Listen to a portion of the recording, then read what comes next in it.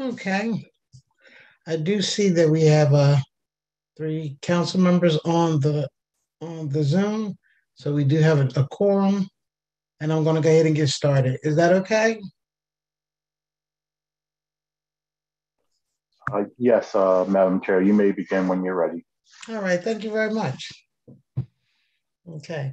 As I stated, good evening. Hi, this is Councilman Yolanda McCoy. I am the Chair for Education, Youth, and Families.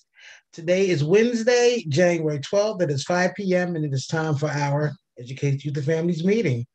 I would like to start by doing a roll call for the members of the committee.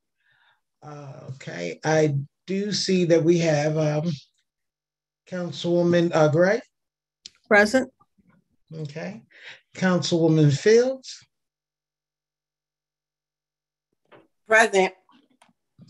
And President Congo. Here. Okay. Thank you all. So we actually have three presentations on the agenda today. And we'd like to get started with we have two updates and one presentation. We'd like to get started with our presentation from the Wilmington Learning Collaborative. Let me see. Are we, who's here to speak to that matter?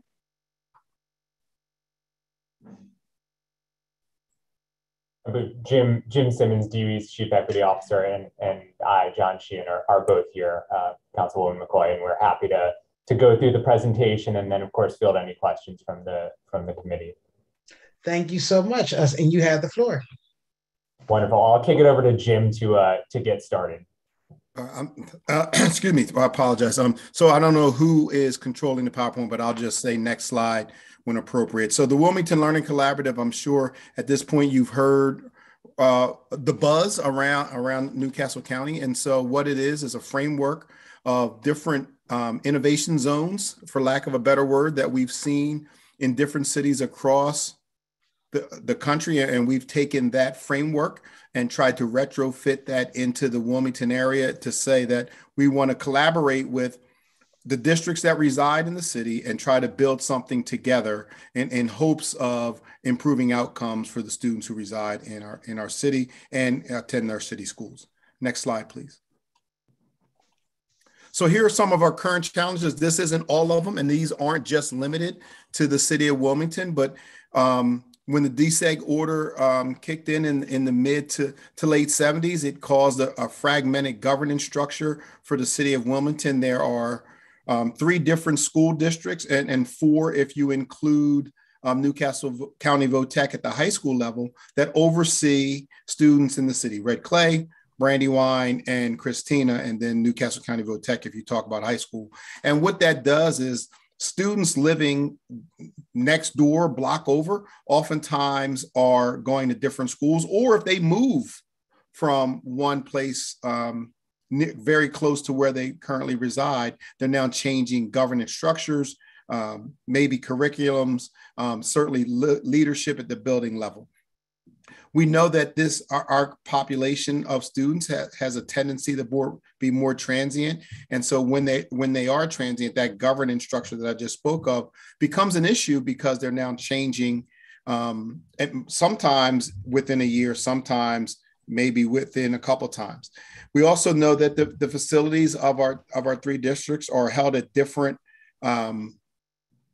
levels of expectations on what they look like. And so we currently have an MOU with Christina to bring those buildings to a higher standard so that whatever comes out of the Reading Consortium, if redistricting is a part of that those facilities have been updated.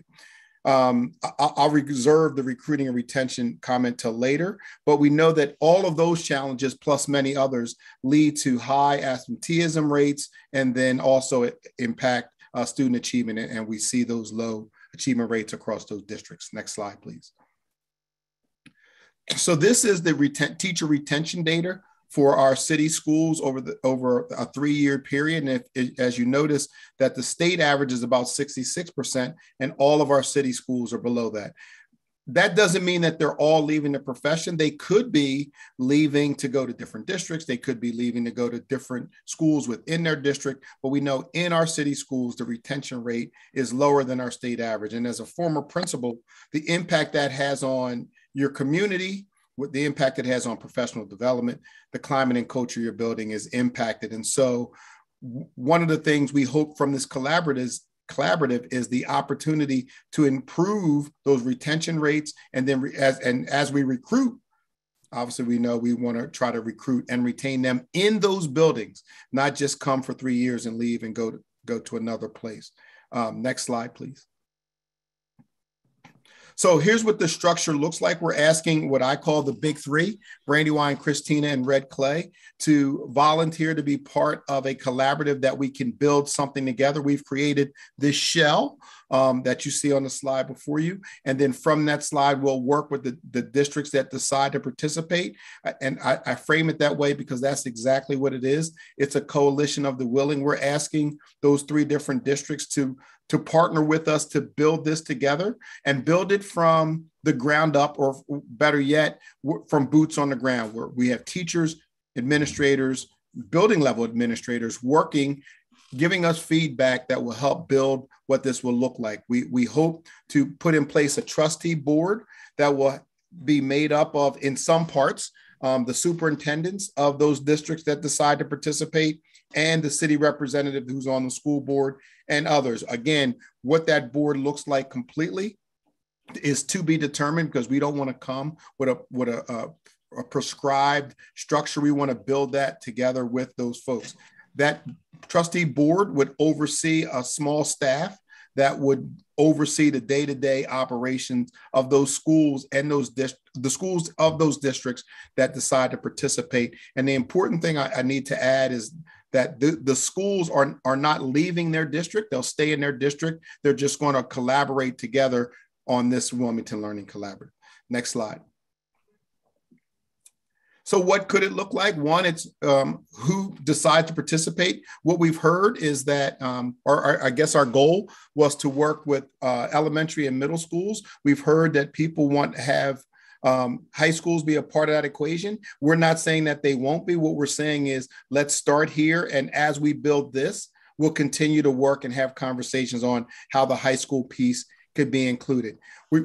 I've mentioned a small staff that would focus on those schools. One of the things I've shared in the number of meetings we had, I think we're upwards of 110, 120 meetings now, but to say that in a typical school board, there's 7 folks, and one of those folks is delegated to the city. And so if you just use simple math, 14% of that vote is focused on the city of Wilmington. We're hoping to create this board that their sole focus is going to be on the city of Wilmington and that staff. So I also need to add, because I think it's important as a former educator and a district employee for a number of years, this isn't a blame game or a pointing the finger game. I think it's a capacity issue, and that's the way I'm treating it. And we're hoping that we can take this support as a capacity issue and a resource that we can give to those districts and to those schools. We want to empower educators. Oftentimes, their voices aren't included in the decision-making. What we're saying is that we want to do something with you or build something with you versus building something for you and doing something to you. We think that we need to include the community in that. Later on, John will speak about the number of community groups that we've spoken to get their feedback, and making sure that when we look at what needs to be done, we're getting information about what those folks in those communities see as important and try to include that in the plan as best we can. This collaborative, we hope to make it flexible around how they spend money and how they use their operating costs, but it also talks about flexibility around their scheduling, flexibility around how and who they hire and how they use the staffs that they have. And we think that can get that flexibility will be able to address some of those issues that we talked about prior to. And then I did talk about remaining in their district. That's important for everyone to hear. We're not trying to do the work in lieu of what the Reading Consortium may come out with when their deadline meets. What we're saying is we think that this is a good first step to get folks working together around the table around what we feel can build something together. We talked about initially this collaboration. Collaboration could be around a number of things: professional development. It could be around curriculum if the group of folks who participate decide that's the way that they want to go. And so I think that that's important to know that, again, we're not coming to you with a prescribed plan. We're coming with a shell, asking you to participate with us, join with us in building this together. Next slide. And at this point, I'm going to turn it over to Mr. Sheehan. Thank you so much, Jim. So as Jim mentioned, we've really tried to lean into the community engagement aspect of this. We've held, as Jim said, over 100, I think we're at 122 or so, Zooms, calls, engagement opportunities, meetings to make sure that we are hearing from educators, from families, from students, from community leaders, from elected officials. And so this is not an exhaustive list of everyone we've met with, but these were the groups that we could fit on one slide. But I think it just shows that this is something that we really value and are going to continue to value as we build this and sustain this. So appreciate certainly each of these groups who have hosted us and met with us. The governor and Jim and I spent half days at a few of these schools, and we'll continue to do school visits. We had public engagement meetings that were hosted in person, streamed live, and recorded at Harlan, at Warner, at Bancroft, and at Pulaski. And I see Dr. Joyner and Superintendent Green, who were kind enough to host us for those meetings. We have also, as I mentioned, gone door knocking and met with families and students at their homes to hear about their experiences, met with a number of community groups and elected officials. And again, we'll continue to do this. And then also met with city educators from each of the 3 districts to hear from them about what they're experiencing every day, what their students are experiencing, and what we can do to support them as this gets built out. Next slide. So as Jim mentioned, as I want to really sort of build upon, is that this is an iterative process. And as we get feedback, we want to incorporate it in the plan. And this is something that has to be a partnership and collaboration. So one of the pieces that we've amended this PowerPoint to include is that folks were asking about specificity around funding. And so as the governor announced on Monday in his recommended budget later this month, he's going to bring forward an additional $14 million for disadvantaged students. And that's going to be really in 2 pots. One is to put the Reading Consortium recommendations, which had been funded with one-time funding for the first year, putting that in the operating budget so that that's a year after year item. And then the second $7 million is for the Wilmington Learning Collaborative schools, the schools that participate in this. And some of the things that we've heard from educators, from families, from students, from community members and elected officials are the need for additional staff and additional paraprofessionals in classrooms, the need for enhanced wraparound services, extended day programming. And that's a really important one. I want to make this clear. Our educators in the city and across our state are doing an amazing job, and we can't ask them to work any longer. And so this is about partnering with community groups for that extended day enrichment opportunity to make sure that children are getting that after school experience. Also focusing funding on retention, as Jim mentioned, and then some of the operational supports and early childhood experiences that we want to see children have as they progress and enter kindergarten in the collaborative. And one thing at the bottom of the slide that I wanted to emphasize is that the resources here are really going to be the allocations are going to be determined by those on the ground, as educators, families, community members. We want to make sure that this is responsive to the needs that those closest to students see. So we're excited to be able to bring forward these additional resources and look forward to working with school communities on how they're going to be best allocated. Next slide. Another piece of feedback we received was around the timeline, and we'd heard really loud and clear that a lot of folks felt that it was too compressed, and we really have an urgency around this, but we want to do it right. And so the timeline is something that we have amended, and so the this year, winter, spring 2022, what we're asking for is our school boards to take 2 votes. The first vote is to move forward with exploring this partnership and having their superintendent and the superintendent's teams and perhaps board members help start working on these MOUs, convene collaborations, working with our educators to help build out these MOUs. And then the second vote would be to approve the MOUs that are created. That first year, and this is where I think the sort of feedback has really been, folks really wanted to see that first year as more of a planning year and making sure we're not implementing this all at once this September, but really taking time to make sure we are engaging educators, engaging families, engaging students, engaging the communities. And so the first year is really going to be a planning year, but with those added resources that I mentioned on the previous slide. We don't want to wait to provide that support to our schools. So the 2022-23 school year would be really a planning year with added supports and added funding, and then really beginning the implementation that following year.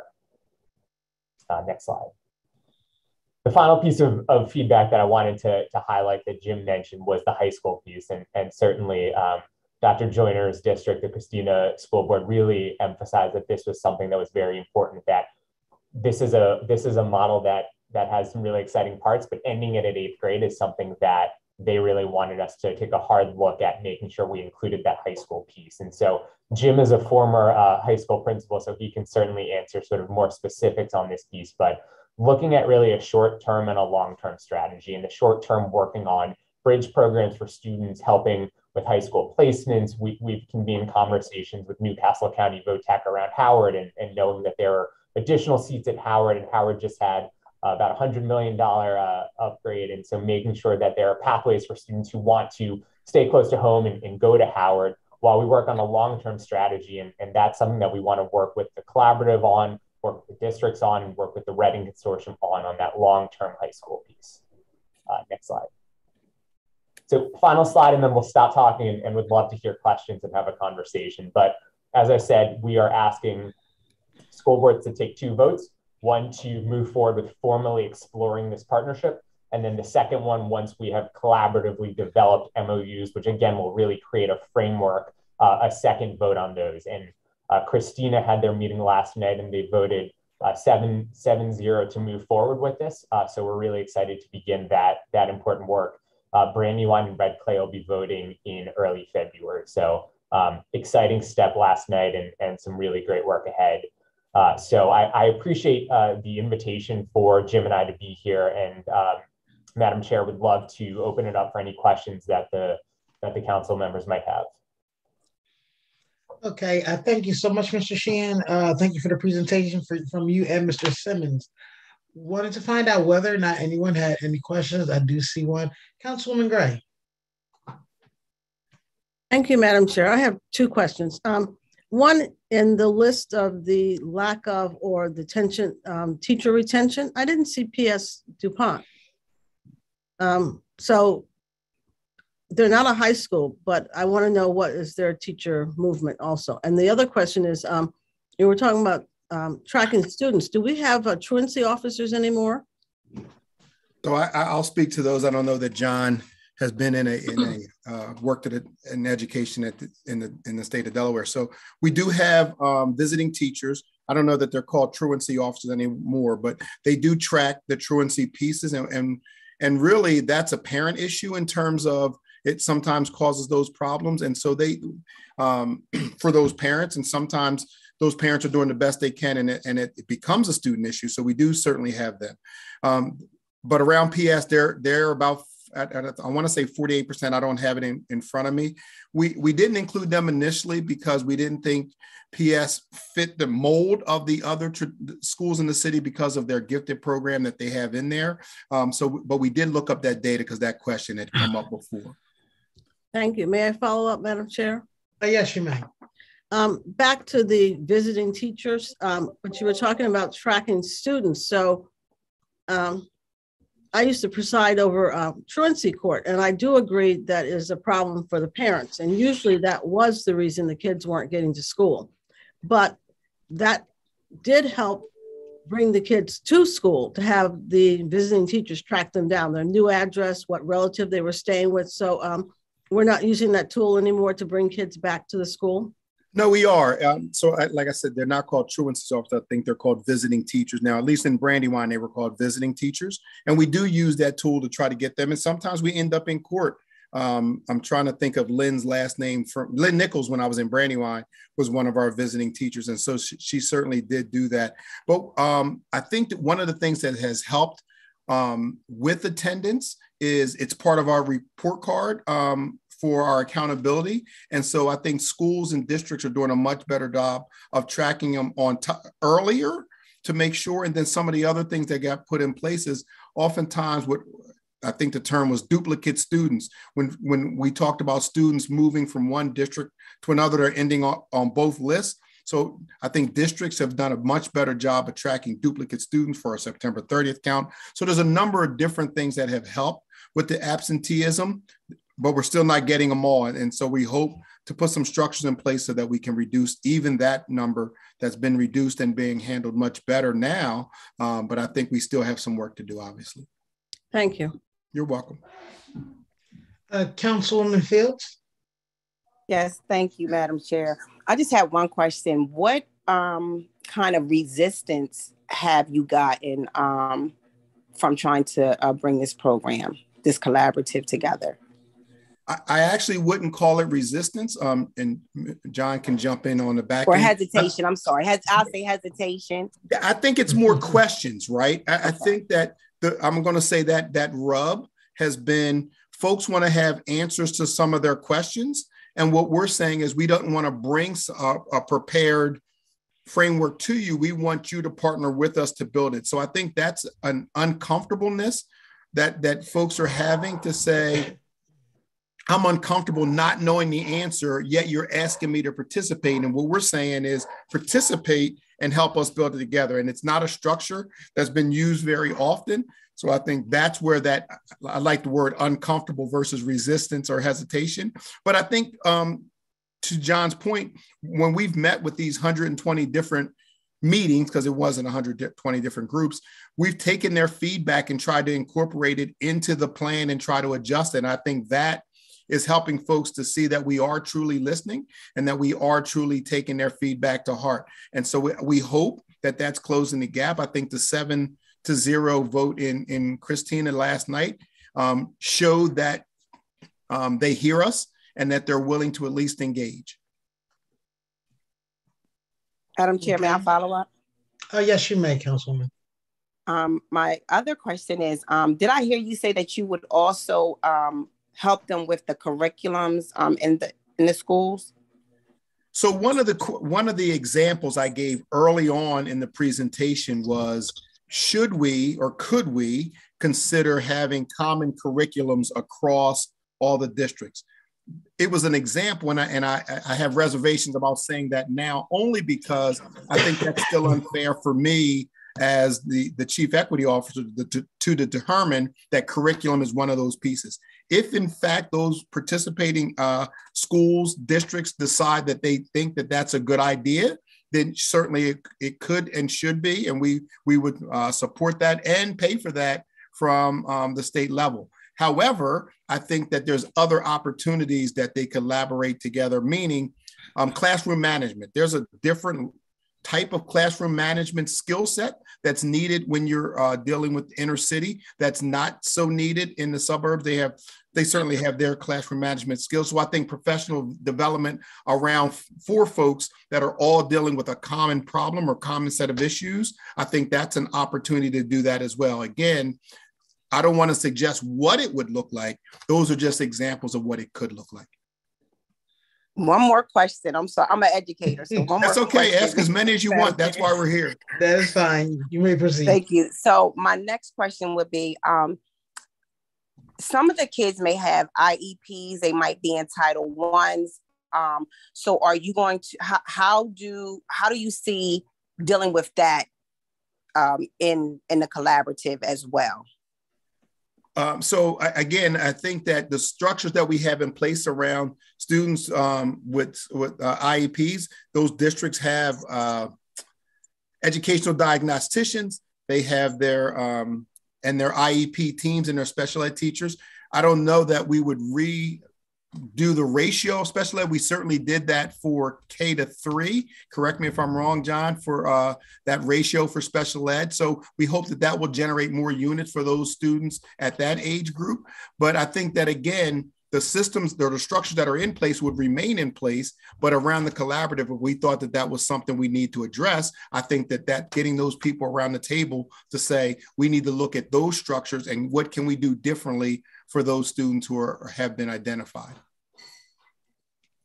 Okay, and the training for the individuals, that's the teachers or the I forget what they're called, educators that start working with the collaborative. Are you going to teach them that management skill if they don't have it? Are you going to prepare them how to deal with the inner city kids? You know, some may come hungry, some may not have their clothes washed, small shoes, big shoes. Are you going to prepare them for that classroom? Yeah, and that's what I meant when I spoke about there's some different challenges of working in an inner city. And we could argue when we talk about retention rate, new teachers, it doesn't relegate anyone because of your birthday, but people who haven't experienced that, they need to learn how to manage that slightly differently. I don't know that, I'll say this, when I was at the University of Delaware and I did my methods class, that was not something that they were teaching me when I had to go work when I left school. So I think it's something that, again, getting around the table to say, we need to have this kind of professional development for these skill sets that these teachers need so that they can manage that better and be better prepared to handle that, right? So I think it's all of that's on the table, and we want to be able to provide what the teachers, parents, students, building level administrators say that they need. And so our goal is to find out what they need and then help get it for them. Okay, thank you. You're welcome. Thank you. I would like to take the time to recognize that we have both Councilwoman Darby on the at the meeting and report her as present, and also Councilwoman Michelle Harley. And I do see that Councilwoman Harley has her hand up. You may proceed, Councilwoman. Thank you, Madam Chair. Thank you very much. And thank you to all of those from Christina School District, Mr. Simmons and Mr. Sheehan, I believe. I represent Bancroft. Bancroft is in the 4th District, which is on the east side. And there were a number of parents that had shared feedback with me that I had shared when we met with the governor, I guess 2 to 3 weeks ago, because to my understanding, this is a document, a fluid document that is being drafted and that is in a development stage. So I had like 3 questions, and I do apologize that I jumped on a little late. I got off of another meeting, and I will wait until later, but later I wouldn't have the opportunity to ask the questions. So real quick, one of the questions that some of the parents were concerned about was a need for a high school, and the governor and his representative have pretty much said that wasn't on the table as of right now. And one of the questions that I had was, is it possible for it to be in the MOU, maybe down the road, maybe 2 to 3 or 4 years? So was that considered in the MOU, a part of the draft?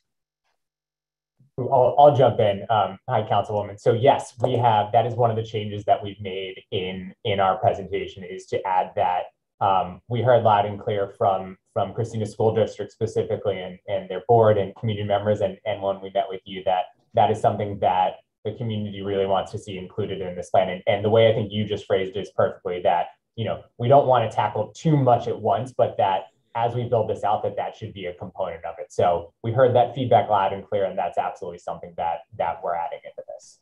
Awesome. And then my second question, is it okay, Madam Chair? Yes, you may. You may proceed. Okay. The second question was the flexibility around the start date. A number of parents and people from the community were trying to buy into this, trying to wrap their mind around the whole concept. However, they felt as though that the start date seemed a little bit aggressive. So was there any changes in terms of the flexible start date in terms of the implementation? Yes. So we absolutely, probably the other biggest piece of feedback we heard next to the high school was the timeline and folks feeling like they appreciated the urgency, but that it was just a little too compressed. And so what we've done is that we've made next school year really a planning year. As I mentioned, the governor is coming forth with, in his recommended budget, additional resources, and we want those resources to go to schools immediately so that schools can, hire additional staff, put those enrichment programs in place, but really taking next year as a comprehensive planning year to work with stakeholders to build this out, and then really doing the implementation the following year. So we heard that feedback and have adjusted the timeline. That is really, really awesome.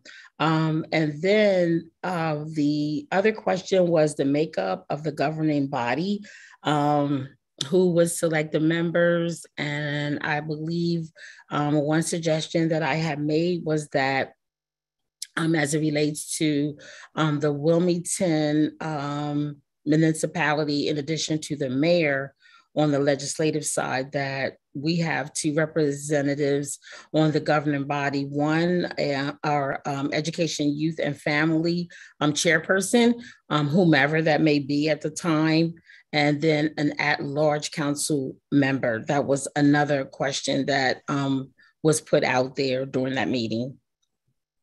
Yes, so the trustee board is something that Jim had spoken a little bit about, that we don't have a sort of specific set of exactly who's going to be on it. I think one piece of that that's going to be determined is, do all 3 districts choose to opt in, do 2, and we want to make it representative in having educators, having parent representatives, having you and your colleagues had suggested city council representatives, and I think the challenge that we're all going to have to work through together is how to make that trustee board community-based and as reflective of the community as possible, while still keeping it at a size that allows it to do business. So I would love to keep working with you and your colleagues on sort of the makeup of that, and how we can make it, again, as inclusive as possible, while still, kind of small enough to conduct business. So a long way of saying something that we absolutely need to keep working on.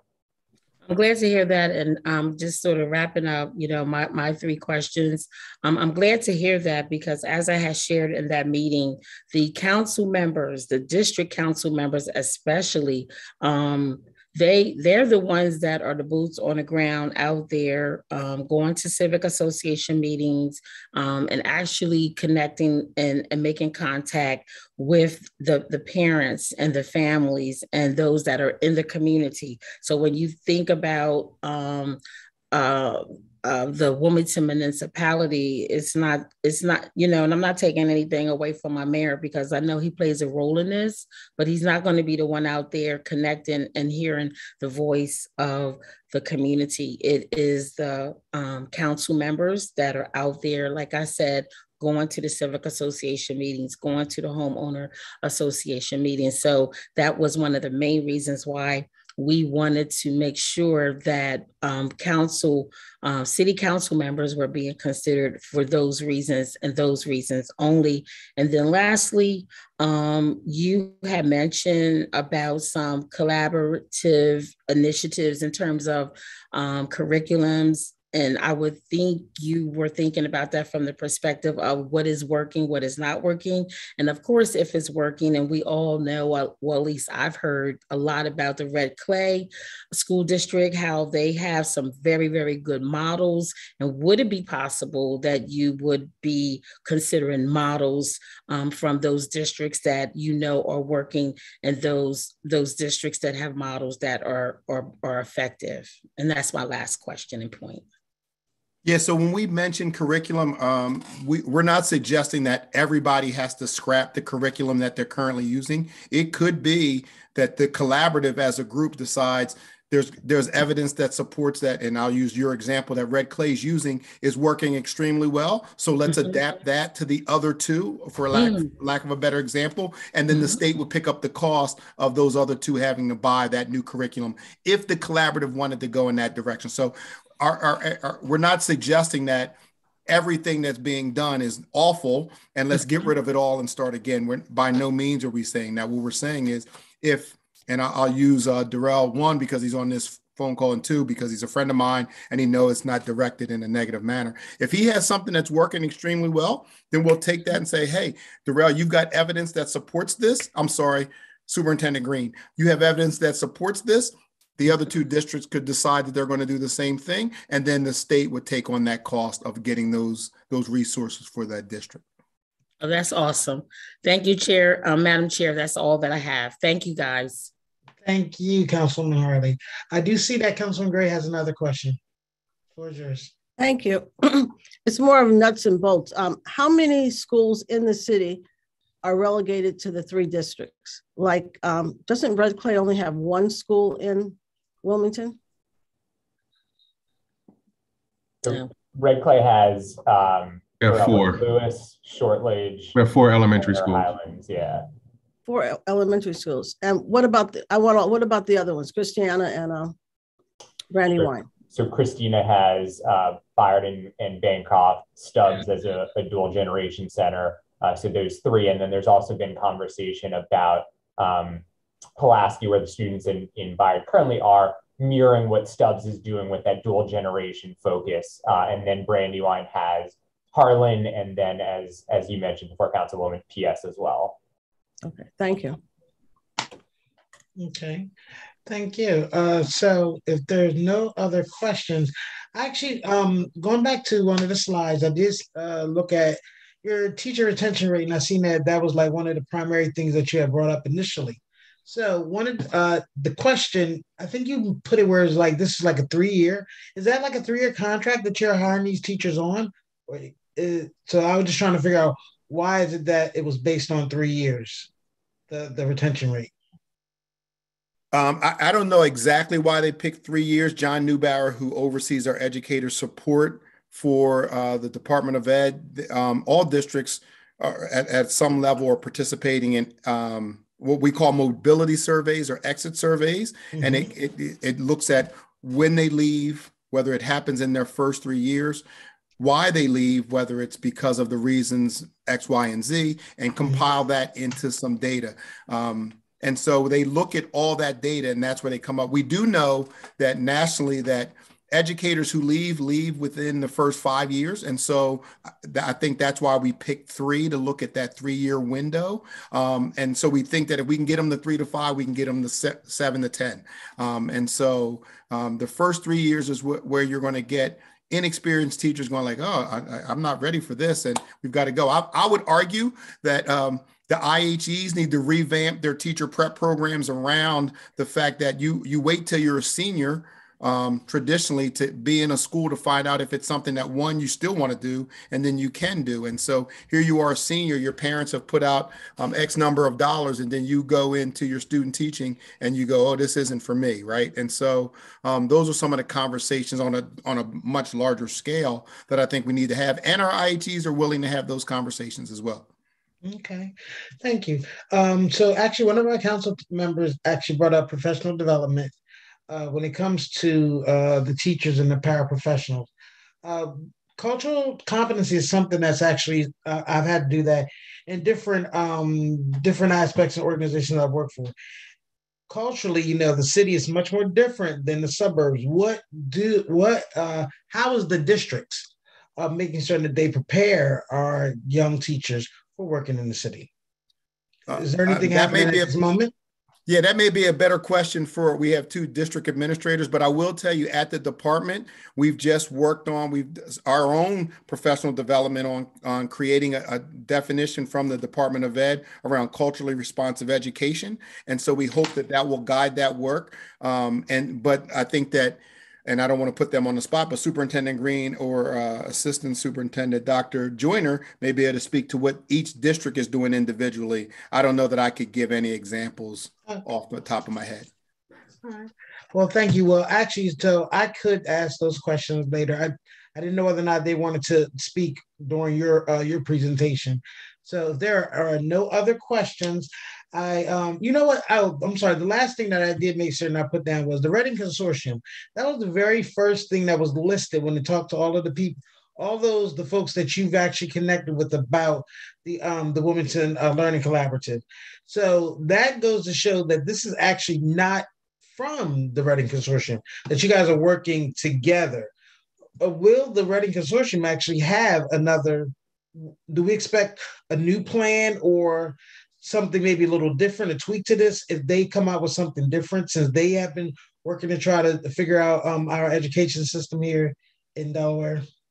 Sure, I can start, and then I would obviously I wanted to defer to Senator Lockman and Attorney General Den on that. But Councilwoman, we really view our work as complementary to the Reading Consortium's work, and that this effort will hopefully make whatever their final determination is hopefully smoother, because we've started that additional investment in these schools and started working to attract and retain educators in these schools. And so that whatever that final plan is, this really, I think, is complementary to their work.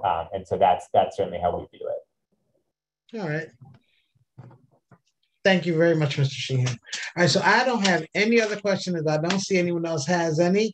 So I do thank you so much, Mr. Sheehan, Mr. Simmons, for coming and doing the presentation for the Wilmington Learning Collaborative. I know that we will see you again. We've been seeing you quite a bit, and just make certain that the people in the community are always knowing what's happening. Thank you for having us. All right. I said you have a great evening. Thank you for having us. Mm-hmm. Okay, so moving forward with the agenda, we do have an update from the Christina School District, and it's based on the COVID-19 response. But if there's anything else you wanted to make us aware of, please do so. Is there anyone who wishes to speak to this update for Christina School District? Good evening, Madam Chair. It's Deirdre Joyner. I'm here on behalf of the Christina School District. I bring greetings on behalf of our Superintendent, Dr. Dan Shelton. He's with his wife, who is giving birth as we speak. Well, they're in the hospital, so we'll see how that goes for them tonight. Thanks for the opportunity to give you guys just some updates on what's happening in Christina. As you've heard, we were the first district to for our boards to agree to engage in negotiating an MOU to take steps to join the collaborative. So the agreement to engage in the MOU is not agreeing to join the collaborative yet, but it is to engage in those negotiations. So we look forward to that. So you can go to the next slide. I just had a couple of cover slides and some great pictures of some kids. So our next slide just has a couple of bullet points. If you go to the next one that I'll highlight. In terms of the COVID surge and what this means for us, it's truly a challenging time for all of us. And the surge that we anticipated is among us. Our goal is to keep schools open, but we want to do it safely. So all of our students have Chromebooks and headphones if they need them in case we have to pivot at any time. That's what the science keeps telling us, again, to just be ready to pivot. So we've been excited about our mitigation strategies and how they're working, and that the data affirms that there's no COVID in our schools. In fact, according to the CDC, schools are actually one of the safest places you could be. In Christina, we've installed sterilizers in every classroom. It's a device that helps the HVAC sort of pump cleaner air. We're still utilizing what we call a focus on hands, face, and space. So we're wearing masks. We're trying to keep that space and washing hands often. Making sure, again, that we have masks on hand for staff and students who need them. And we also use a very interesting substance called biotech that we treat all of our surfaces with at schools. It's like a shield that sort of repels germs and bacteria. So we deep clean, we make sure that those surfaces remain treated. And when there is a case or when someone, because we do have positive cases, but we deep clean and move folks back in safely. Every day, our team has a spreadsheet of all the adult absences in our schools. We look at our kids and we determine whether we could open and operate safely for all. You'll notice that last week we had some schools on remote and some schools in person. And again, that's the work of that spreadsheet, helping us keep track of our absences and how we can open safely. Just a couple other really quick updates. We have what we call care teams in every school. This year, every single one of our schools has a social worker, a counselor. We have deans, behavioral interventionists, and behavioral health consultants, family crisis therapists in some of our elementary schools. And these folks are all assigned to help us, to help families and kids. Bayard and Bancroft both have wellness centers that opened this year. Stubbs has a satellite of that wellness center. It's run by the Life Health Center. And it's like having a medical center in the school where they can get physicals, mental health, counseling, COVID testing, and even vaccinations. Stubbs has the Dual Generation Center. It's a community center with access to state and social services, along with job training, housing assistance, rent assistance, just about anything for our students and families there in the Wilmington area. Mrs. Anderson runs that center and is happy to assist. We also have renovations going on in all of those schools. Bayard is being renovated as we speak. So they're slated to open up by the end of next school year, and it will be another beautiful building. Right now, those kids who go to Bayard are split between two buildings. Grades 1 through 6 are at Pulaski, and grades 7 and 8 are in our Pyle building on Lombard, on 5th and Lombard Street. The Bancroft School is getting a brand new building, and we're building this new school between 5th and 7th Streets from Lombard to Pine. And on the third Tuesday of every month, we hold a community meeting for that area, for the Bancroft community, to get updates on the project and to talk about how it will impact those in the community. It's also an opportunity for the community to share their thoughts and provide some input on the project. And lastly, Stubbs has been renovated. So if you haven't had an opportunity to see that beautiful building, you definitely want to get an opportunity to stop down there. So our district office, which is currently at the location where the new Bancroft School is going to be, we're actually moving out to make room for that new construction. So those are my updates today. I'll take any questions. Okay. Thank you so much, Dr. Joyner. If any of my council colleagues don't have any questions, I actually have one. Your relocation, where will you be relocating the district office? We're moving to Glasgow High School. We're going to share some space with them at Glasgow High School. Okay. All right. And so now when it comes to, you say you're having meetings every third Tuesday, every Tuesday of every month, third Tuesday of every month. Yes. How well attended are those meetings, and where are those meetings located? You know, we have conversations, Councilwoman Harley and other folks have been there. We've been having conversations about how to get more attendance at those meetings. So we have, we're working with Safe Schools and some other folks that are helping us get flyers indoors and making more advertisement using the website and email and all kinds of media outlets to get more attendance at these meetings, because we really want to hear the feedback from the community. So it's getting better, Madam Chair, but we'd like to have more. Okay. No, I do understand. I wanted to find out whether or not were you meeting in person or whether or not you had resorted back to, like these virtual meetings. So they have still been in person, and we will pivot to virtual if we need to. Right now, the one scheduled for the third Tuesday in January is still in person, but we will make that call if we need to. Okay. All right, so if there's no other questions for Dr. Joyner. Dr. Joyner, if you can just, I guess, basically put the promotion out for your meeting, the day, the time, and the location for your next meeting. And I'll make sure that gets shared with you, Madam Chair, as well. Okay. Oh, I'm sorry. I thought you already had I can get that for you. Yes. And Shannon Griffin, I'll make sure that she's on the ground helping us with those flyers and all too. Okay. Oh, I do see we have one of our council members. Okay. Councilwoman Fields, do you have a question? Yes, it's more like a thank you to the superintendent. She helped me out so much the other week, and I was pleased with the way that that Christina School District, how they did, how they transferred my daughter from one school to another school.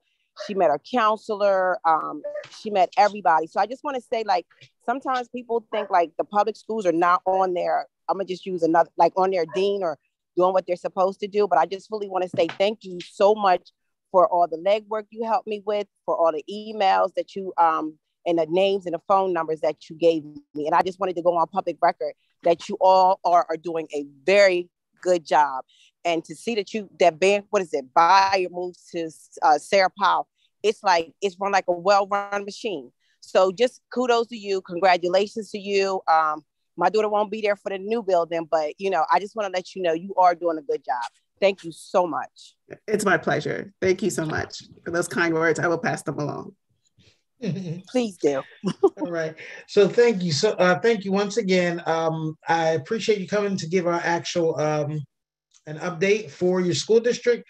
Right now, it does seem as though the parents are kind of like a little concerned whether or not their children will be going back to school. I do have noticed, because I am one of the parents, I guess a duplicate student or something. I'm getting phone calls from Red Clay, Christine. I'm like, okay. And my child goes to a charter school.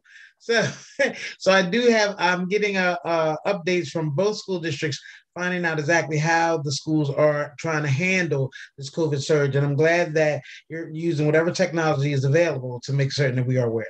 So I thank you so much, Dr. Joyner. And if there's nothing else that you wish to add, I can say good night and thank you so much for joining us. Well, thank you so much. I will certainly stay to listen and support my colleague, Superintendent Green here. Thank you. I say, and last but not least, Superintendent Green, thank you so much for joining us. You are on the agenda to give your COVID response updates for Red Clay. Thank you, Madam President. Thank you to all of the council members. Thank you for this opportunity to come before you this evening just to kind of give you some general updates. We'll backtrack just a little bit. As everyone knows, state and districts received what was called CARES, or additional funding to really look at how we were going to support our buildings around mitigation strategies. So we've improved everything from air quality, how we cycle air through our building, everything. If you go to Cab Callaway, for example, we put outdoor tents, outdoor learning spaces. If you go by Warner, for example, we have outdoor classrooms. So that was the big thing, right? Ventilation, and how do you improve HVAC and ventilation? So we've invested a lot of resources in that, as well as PPE, personal protective equipment. We have mask mandates, cleaning supplies, safety protocols, signage, you name it. To Dr. Joyner's point, we've really heavily invested in those types of mitigation strategies. As a district, we've hosted 11 vaccination clinics thus far. 72% of our staff members are vaccinated. And there was a vaccine kind of mandate, so to speak. As of November 1, all of our staff members have either had to be vaccinated or subject themselves to weekly COVID testing. And so we have weekly surveillance testing in all of our schools through an organization called Quidel. So families can sign up for weekly surveillance testing, as well as our staff members, again, who have not secured a vaccination. We also have a test to stay program, and that's to limit the quarantining of students who are healthy. So for families or students who may have been deemed close contact, can participate in basically daily testing as a test to stay strategy so that they can stay in school. We're open, all of our buildings are open. We have a rolling kind of process for our secondary schools, our middle and high schools. We've identified basically thresholds around staff capacity within each of those buildings to ultimately determine when and how we would shift to a remote type of setting if schools are impacted by COVID. Our elementary schools, basically the threshold, we look at classrooms, grade levels, and then schools in terms of how we prioritize if we would have to shift to remote. Being mindful that we are a large district, we are the largest district in the state. And so there are different and varying impacts of this ongoing surge in differing schools.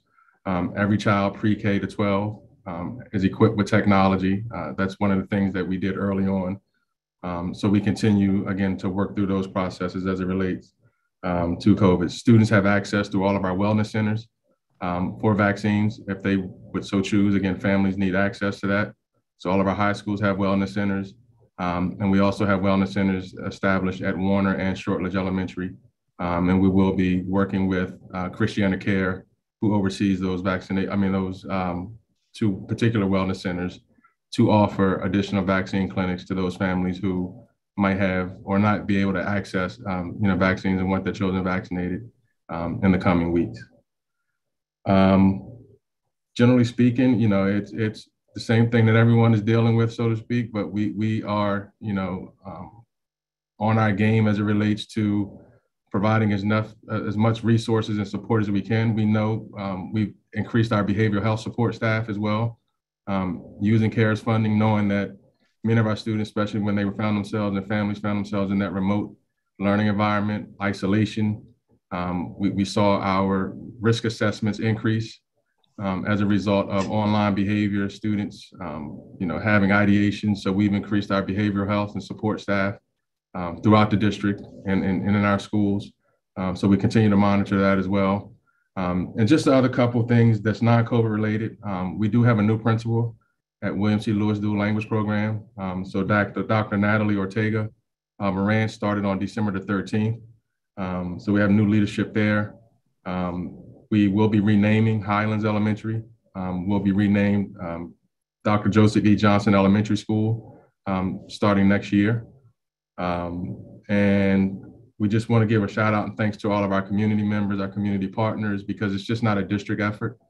This truly is a collaborative effort. We continue to support learning pods. We have roughly about 215 students who participate in after school programs and learning pods throughout the city, supporting 8 different community-based organizations, everywhere from Frame Boys and Girls Club, West End Neighborhood House, Center for Structural Equity, LACC, Network Connect, Hilltop, or just to name a few of those community-based organizations that we continue to partner with to really support students and families throughout the community through the learning pods. And that's in partnership with United Way of Delaware and those specific community-based organizations.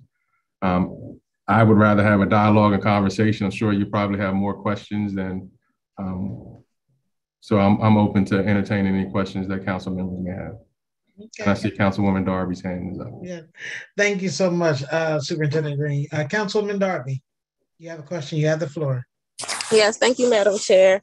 My district is Red Clay, and I'm also a Red Clay mother. So all of my children are in the Red Clay School District.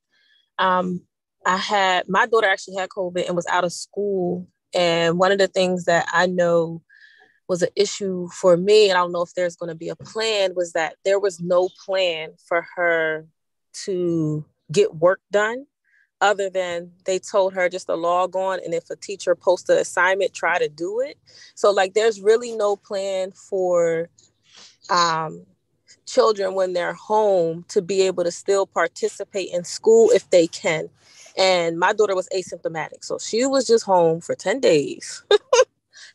Just in her room quarantining on her phone because the school didn't provide anything other than if your teacher posts an assignment on, I don't know what it's called. It's like a Blackboard or Schoology. So we have Schoology, which is a learning management platform relative to that. Last year, when we were in the terminology is rooming and zooming, when we basically were mandated by the state to offer hybrid, right? So families had a choice last year of whether they wanted their child to remain at home or to remain in person. And with that came the imbalance of staffing. And I think one of the things that we find ourselves in a position now is a limited staffing. There's a sub shortage, there's a teacher shortage. But what I would say in that, Councilwoman Darby, if any family finds themselves in a position, now we do have a remote option that families can choose to participate in, which is an Edmentum program, but that's for a program when, again, students or families decide that they don't want their children in school versus in person. But if you find anyone finds themselves in a position where they feel like they're not getting adequate access or opportunities, I would first say reach out to your particular school. And obviously, if you don't get the answer or response from the school, reach out to the district office. Okay. Thank you, Madam Chair. Can I follow up? Yes, you may.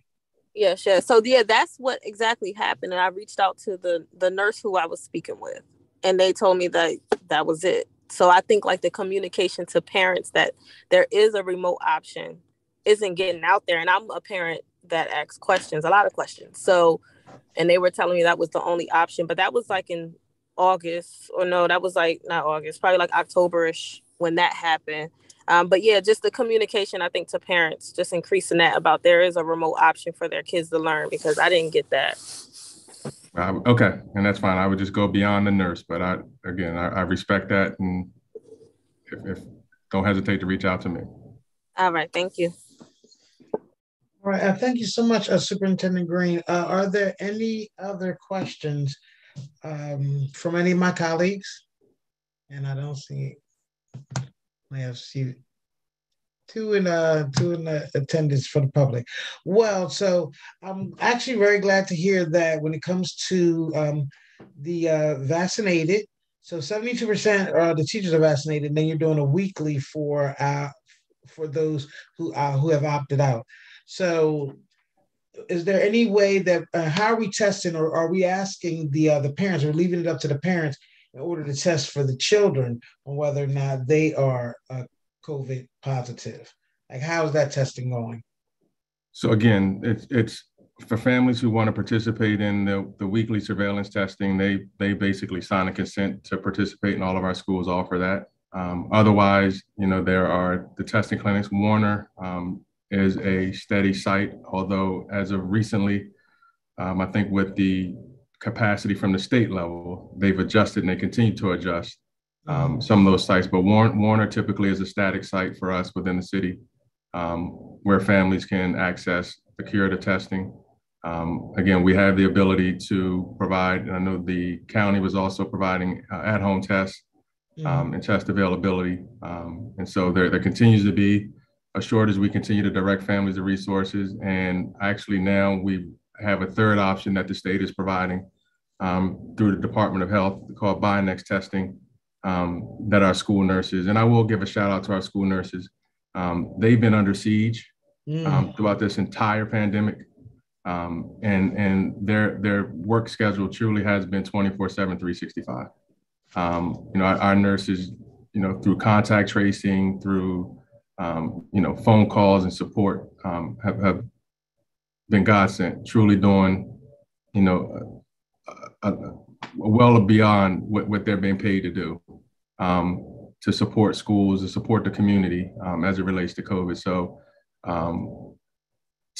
access to testing continues to be a challenge in the community, but we try our best to avail ourselves to testing for families and direct them to those locations. And again, as of now, we've been told that we should be priority as it relates to what the Department of Health is now looking to support to help us maintain, safe, orderly schools and keeping our buildings open. Okay. Well, I thank you so much, Superintendent Green. Just wanted to say congratulations to your new principal at the school. My son went there. That's how I ended up in the red clay feeder pattern. He went there for kindergarten. And my last question would be the renaming of Highlands. How did that come about? Whether or not it had anything to do with was it more so, I guess, district, or was it community? And who is Dr. Joseph C. Johnson? Is he important to know her? Dr. Joseph E. Johnson is, and God rest his soul, is the man. Okay. And it's unfortunate that,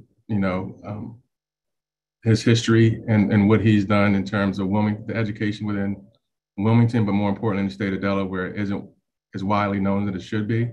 Mm-hmm. But the renaming of the school actually started with, he was the first African-American Black superintendent in the state of, in Red Clay, excuse me. He also was instrumental in leading the desegregation of schools within the city of Wilmington. He was a former principal at P.S. DuPont, and again, served as superintendent of Red Clay. And if I can look over my left shoulder, that's probably the only picture that I have outside of my family in my office as a result of me meeting Dr. Johnson when he was honored by Del Tech during Black History Month a few years ago. But his family wrote an op-ed in the News Journal and reached out, and we kind of worked together with the family and with the community because we felt it would be a fitting honor based on his legacy and all that he's done in the arena of education, but more importantly, what he's done for so many of our current community leaders and leaders in education, serving as a mentor to so many folks, and being a behind the scenes guy that it would be fitting to carry on his legacy and name a school after him. So we went through the process. We have a renaming process in terms of our board policy. that we went through with the community, and the school will be renamed after him. Okay.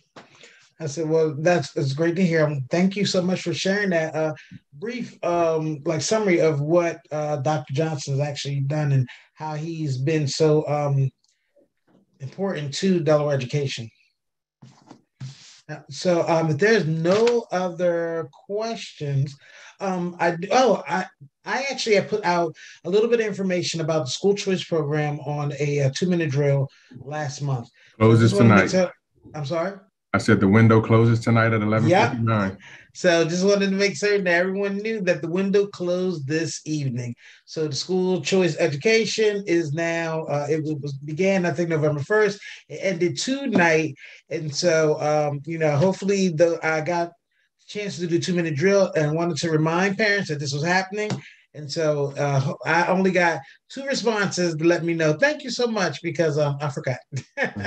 So I just wanted to make certain. Actually, it was the conversation that we had that made me aware of how important it is that people know the time frame and when they need to take care of this. So I do thank you so much for offering that information, and also a contact person for me to get more information from. I really appreciate it. Yeah. And again, if there's any questions among any council members, regardless of where, what district you represent, what school it's involved in, if we can be of assistance and direct, council members or families in the right direction, don't hesitate to reach out. Okay. So with that being stated, I am going to state a good evening and ask to adjourn this meeting. Motion to adjourn. And a second? Second. All right. Thank you. Thank you all so much for coming and providing that information. You have a great evening. Thank you for listening. Thank you. Good night. Good night. Good night. Good night. Thank you. Good night. Great Thank you. meeting.